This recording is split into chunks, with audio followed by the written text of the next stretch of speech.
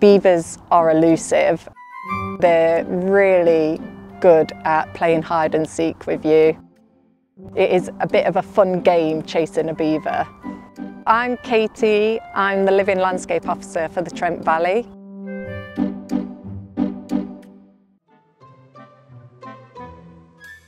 So today we're at Willington Wetlands, we're in our beaver enclosure and we are doing some monitoring.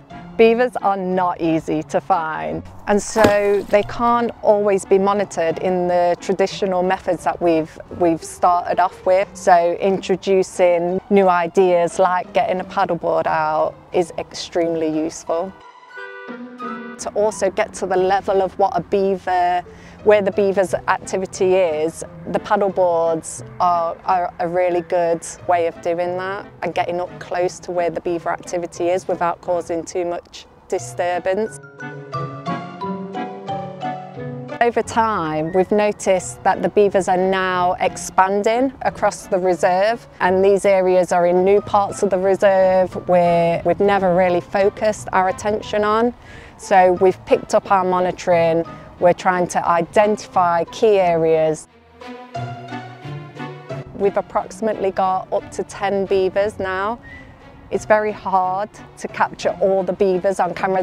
They will not sit there like a family photo, all smiling on camera for us. So a lot of our time is spent trying to identify the adults, the mating pair, and then trying to get the kits.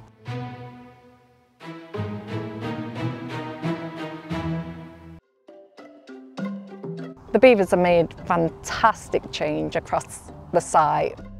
For our wetlands, you know, the beavers really create dynamic, enhanced wetland features. They help retain water across the site through the use of their dams. They connect waterways that were never connected before through their beaver canals. They're classed as a keystone species for a reason. They don't just live in a habitat, they create brand new habitat for a mixture of wildlife. Since having the beavers, we've now got bittern breeding on site, and we've not had that before, so there's definite positive relationships between the beavers, wetland habitat and the species that it brings in. To see new species coming back, nest and roost in areas that they haven't been for hundreds of years, it's a wonderful thing to be a part of.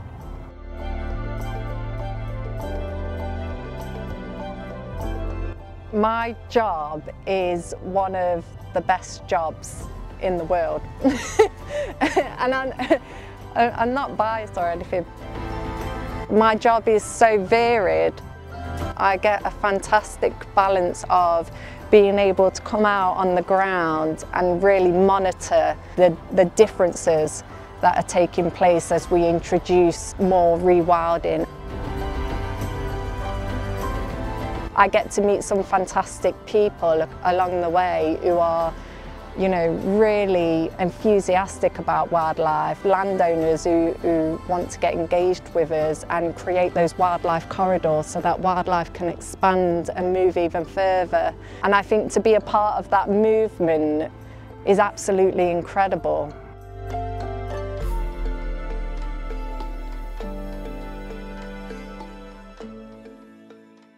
Like the work that we do, check out our website or continue watching the next video.